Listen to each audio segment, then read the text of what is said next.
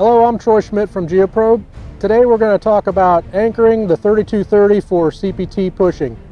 The 3230 is unique to the industry in that it can do direct push work, can do rotary work, and we can switch to do CPT as well.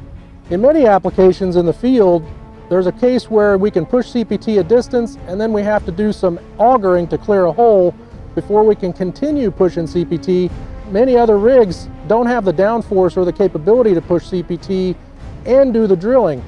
So it's a very unique feature we have here in the 3230. So to push CPT with the 3230, we need some reaction. So we have some static weight in the rig. In some applications, static weight alone is enough to provide enough reaction to push CPT. This of course depends on the target depth and lithology. In order to get 20 tons of static push out of the 3230, we need to use earth anchors. In order to do that, we'll use some screw anchors to screw into the ground, and that will give us the reaction we need. To set the anchors and do pushing with CPT on the 3230, we have an adapter from the spindle down to 1 5/8. With that, we can screw the anchors in, and we also have a push-pull cap for pushing seismic or CPT with a cable that we'll put into place to perform that operation.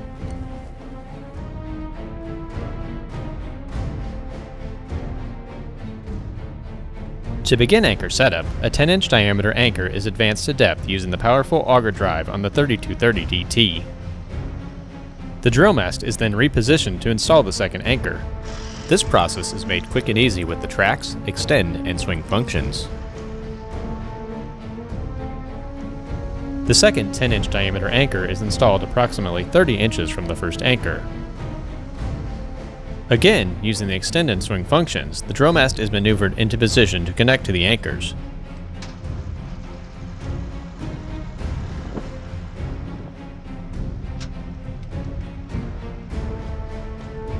An anchor bridge beam is placed over the anchors and onto the drill mast foot. Two anchor pinion brackets are connected to the anchors to hold the drill mast to the ground for pushing.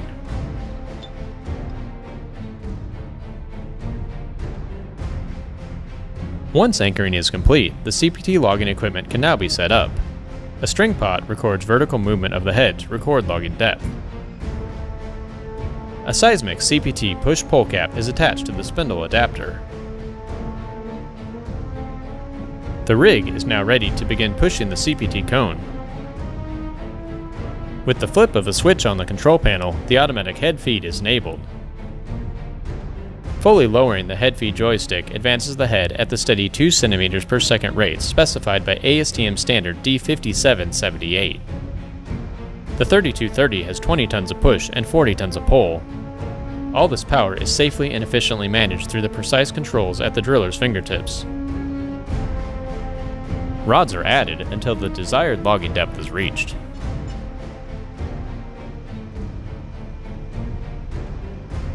Upon completion of the CPT log, the tool string is retrieved using a pull cap. We showed you today how easy it is to set up the 3230 with earth anchors to push CPT.